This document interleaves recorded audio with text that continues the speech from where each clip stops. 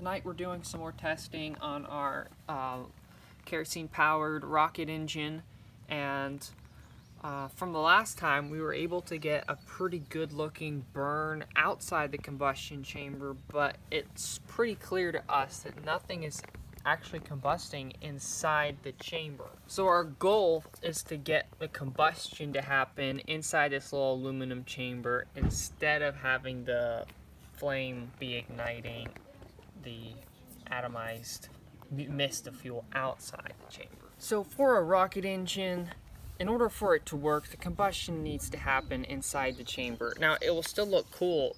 It'll be like a flamethrower if it's happening outside the chamber, but you will have very low chamber pressure, which means the exhaust coming out of the nozzle won't be highly pressurized and providing a lot of thrust.